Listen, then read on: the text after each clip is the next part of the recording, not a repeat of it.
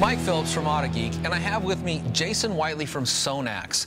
And today we're going to show you how to use the Brilliant Shine Detailer from SONAX. Now, Jason, I got to ask you, there are hundreds of spray detailers on the market, and they all say they're the best. What sets the SONAX Brilliant Shine Detailer apart from the rest and makes it unique?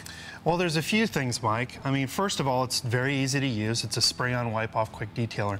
But some of the other things that make it a really good product is it's got a unique hybrid polymer technology. So not only does it clean the surface very well, but it also has a long-lasting protection. Many detailers out there last 1 or 2 car washes, like you know. This one will last 6 to 8 car washes. It has a very nice polymer-based protection layer, and it lasts a long time. So the longevity is there as a protectant, so not just cleaning ability. Correct, yep. Okay, well that does separate it from the rest, because a lot of detailers, all they do is clean and add a temporary shine. Right, and a lot of that is because they're silicone based, right? A lot of quick detailers have silicone. That one is silicone free.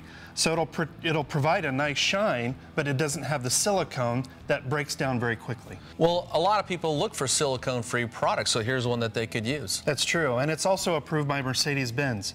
Mercedes-Benz likes the fact that it's silicone free and it's approved worldwide by their company. Well, that's some credibility most spray detailers just simply don't have. True. So, well, tell you what, why don't you show me how to use something like this? Sure. We got the hood of a dirty Honda here. Right. I see light dust and dirt on there, some fingerprints.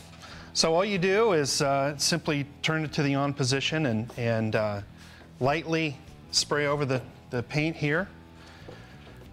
Work in a small section.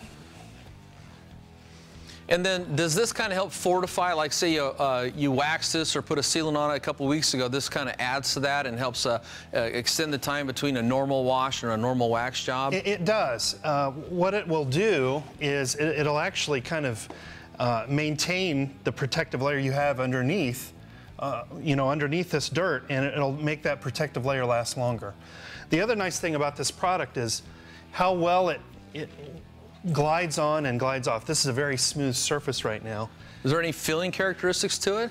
There is. There's some filling characteristics to it, and that's the polymer. It's not a silicone based. Okay.